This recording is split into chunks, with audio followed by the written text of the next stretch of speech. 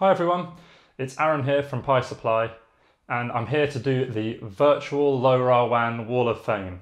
I didn't unfortunately have enough space in my house for a massive wall to attach all this stuff to, but I have got a bunch of products, as you can see on the table here in front of me, and I'm effectively just going to do a show and tell, give you a bit of info about what we do and the products that we've got, and then a load more info I'll put in the links below the video. So if you want to find out more about specific products, find out more technical information that doesn't fit into this 15-minute segment, then you can find those later on. So let's get started. So this product here is the first product we made for LoRa, which is the LoRa Gateway HAT. So HATs are basically add-ons for Raspberry Pis, stands for hardware attached on top. I think it was a backronym, they just liked the idea of a hat, so they called it that and then made it hardware attached on top. But yeah, so this converts your Raspberry Pi into a full 8-channel gateway. So this is the 868 megahertz version, so for Europe and UK. So yeah, basically this is the hat. As you can see, it's got the 40-pin header there. So it's compatible with any 40-pin Raspberry Pi. So that's the zeros, 0W, and then anything from B+ onwards, including the A+, 3B, 2B, 4B, all of those with 40-pin header. So this uses a RAC 833 MPCIe LoRa module. Now on the newer versions we use a RAC 2247, but it's essentially the same thing, 8-channel gateway using the Semtech SX1301 LoRa chip on there. So yeah, that you saw me just plug it back in there, that just literally slots in and then clips into place like that. So it's super easy to use. You've got a header here which you can add a GPS for location data.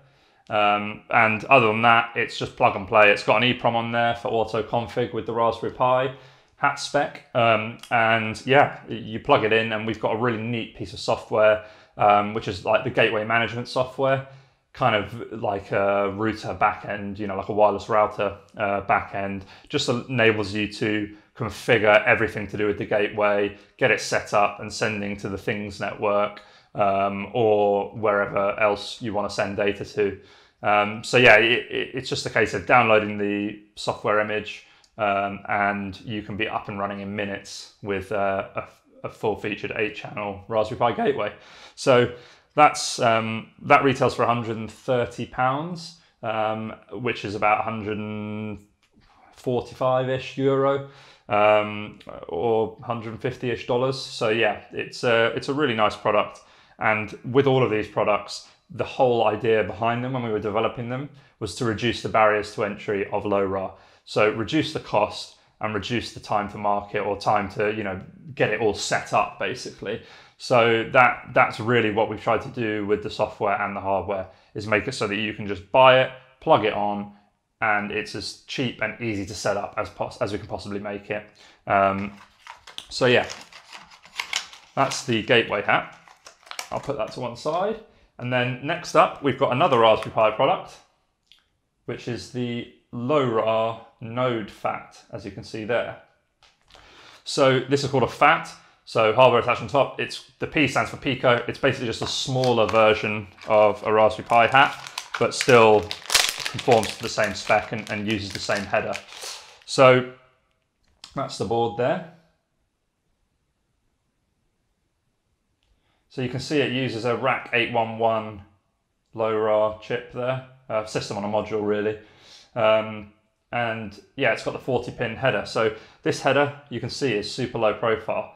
If you pair that with a Raspberry Pi Zero, and this is the same outline as a Raspberry Pi Zero, 65 by 30 millimeters, so quite small, you can then just plug this on top of the Pi Zero's header, and I think it will sit about 4 millimeters away, so it'll be a super, super small LoRa node with that together.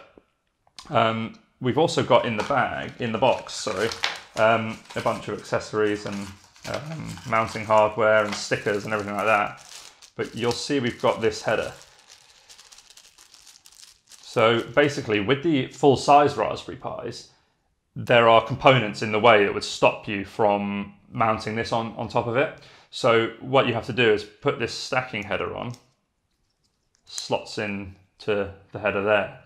And then that just gives it a little bit of a higher profile, which just enables you to plug it on top of the Pi 3, Pi 4, Pi 2, one of those bigger Raspberry Pis that isn't a Zero. Now, it still is only about 10 millimeters away from the Pi, so it's not exactly a massive difference, but you know, just not quite as low profile as with the Pi Zero. So let's take that out again. You can see it's quite stiff to get out, which is good because it means that when it's connected, it gets a really good connection. So you can also see on here, we've got a header. That's an I2C header. So you can connect, that basically just connects through to the Raspberry Pi's I2C interface.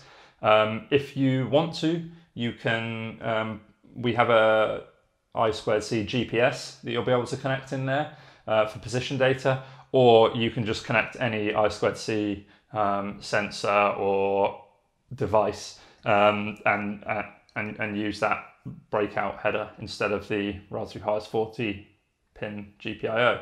So just a neat little add-on there, really.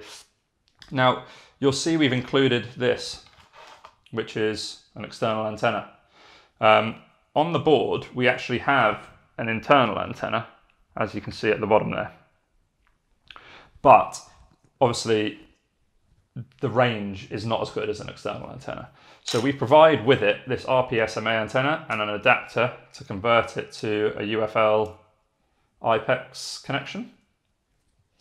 So that screws in there, and then this just pops onto there, and you've got an external antenna.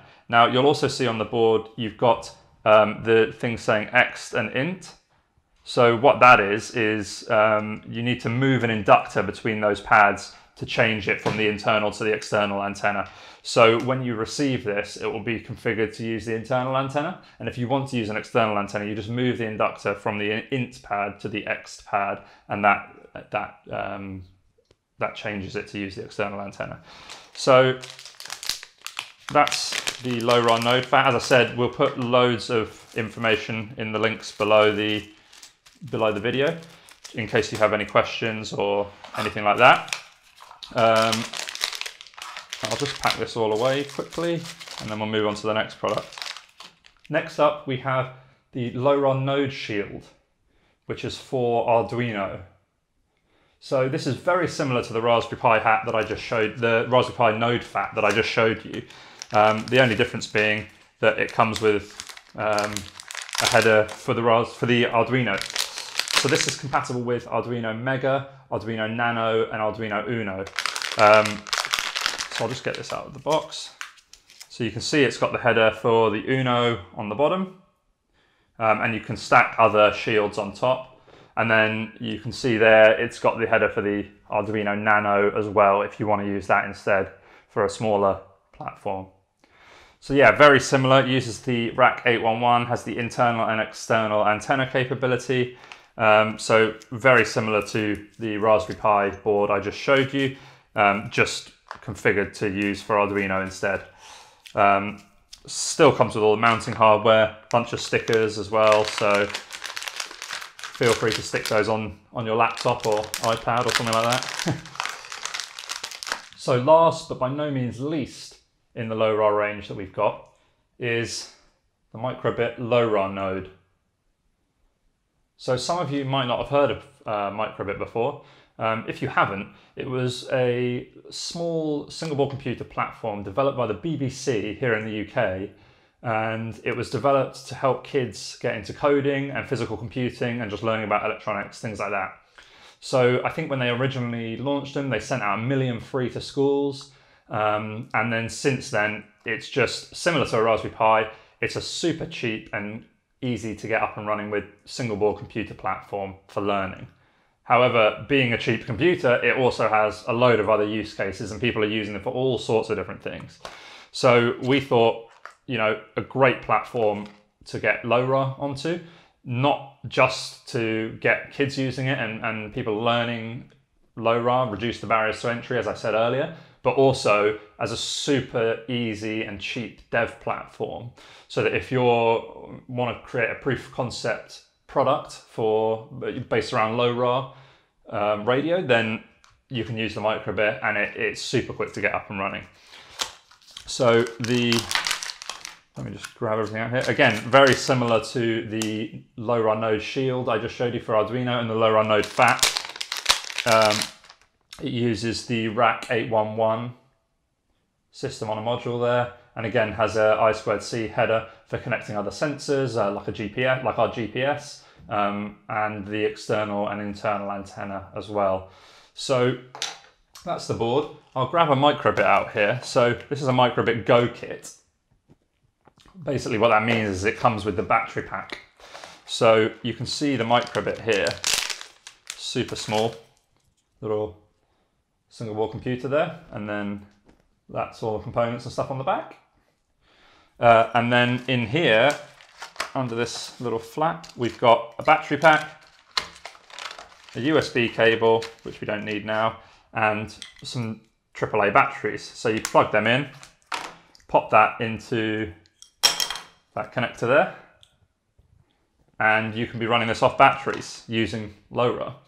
So this would then, at the bottom here, this lovely little connector is actually what they call an edge connector. So that itself is the interface to the board. So you just slot that into our edge connector there, and that is a LoRa node using the BBC Microbit. Now, the Microbit can be programmed using Microsoft MakeCode, which is like a Blockly style, like Scratch, if you've ever heard of Scratch, drag and drop block-based coding interface. But you can also program it in MicroPython and a few other languages as well. So it's super easy to get up and running. If you want to use the block-based one, we've got a library for the LoRa board for the block-based language, Microsoft MakeCode. Again, I'll stick all the info in the links and stuff, but it just enables you to get up and running super easily. And you can do that all in the browser. You can drag and drop, get it all up and running in the browser, including accessing the sensors on the board. And you can then literally drag and drop a hex file in your file system onto the Microbit, and it programs it up in literally seconds. So a super easy one to use there. So again, as I've said probably too many times now, the whole concept behind all of these products is just getting up and running as quickly as you possibly can with LoRa, and getting a proof of concept. That's been our idea behind this the whole time. So the nodes, they sell for £30, so about €35, $37 maybe. So all of them are that price. And again, it's just got a wealth of documentation, technical info, code, and all sorts of different examples and getting started guides we've got available for you so that you can get up and running super quickly. So next up, we've got a bunch of accessories for our LoRa products, which I wanted to show you. They don't directly, any of them do LoRa, but they're just boards and cases that you can use with our LoRa products to add value basically, and to add functionality and make them more useful. So let me just move all these to one side. So to start with, you can see we've got the Nebra IP67 outdoor case. Now, Nebra Limited, for those of you who don't know, is our parent company of Pi Supply. Pi Supply is the maker and hobbyist brand that sits underneath it. And then more recently, sort of industrial and more generic products we've been putting under the Nebra brand, effectively as a sort of more grown-up brand, instead of Pi Supply, which is more hobbyist and maker space. So just to give you an idea of why there's two separate brands. So this is one of our first products under the Nebra brand, which is, as it says, an outdoor waterproof IP67 rated case. So let me just get it out of the box here. So that's the case. Now you can see it's got quite a lot of inputs and outputs. So I think it's got 5 N-type holes, 4 M10 and an M20. So if I just undo this here, it also comes with a bunch of mounting hardware. So this enables you to mount it on a pole. It comes with these gaskets and seals, which I'll just put to one side for a second. And then you can see inside it's got this mounting plate, which you can drill or use to mount certain things onto, sensors or whatever else you want to put in there. So in itself, a really good outdoor waterproof case, and you can use it for literally any project. Now, the neat thing is that we have this board here, which we call the IP67 Gateway HAT mounting board. Now, I'll just show you quickly because I'm running out of time, but if we take this board out of its bag, this board sits really nicely in this case. So with the mounting hardware, you can attach that in there, and there's Raspberry Pi headers.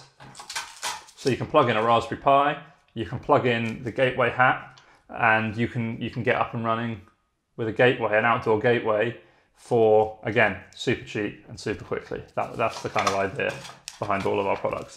You'll start to think there's a bit of a theme here. So yeah, that's the IP67 board. You can have the Raspberry Pi and 3 hats. So you can put the Gateway HAT on there, and then you can have other hats as well, just to add functionality, add sensors, add any extra functionality that you want to add. So on that note, we've got the PiJuice Zero and the Pi PoE switch. These can be paired with that gateway mounting board to enable battery power and UPS backup.